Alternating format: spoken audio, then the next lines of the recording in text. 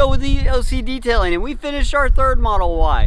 This one came in and it needed a massive paint correction, so we went through and made the paint look as good as possible. After that, we did a 100% custom S-Tech DYNOshield paint protection film install, followed up by CQuartz Finest Reserve on the paint, the wheels, the glass, the trim.